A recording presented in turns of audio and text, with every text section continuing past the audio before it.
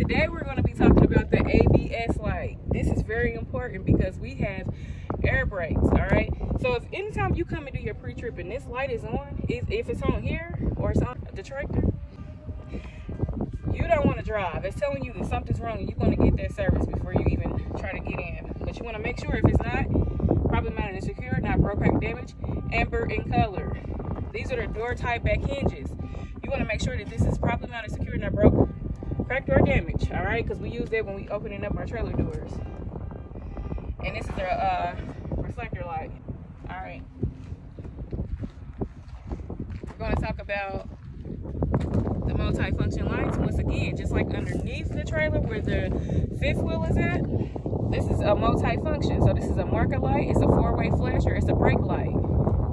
It's properly mounted and secured, red in color, not broke, cracked, or damaged.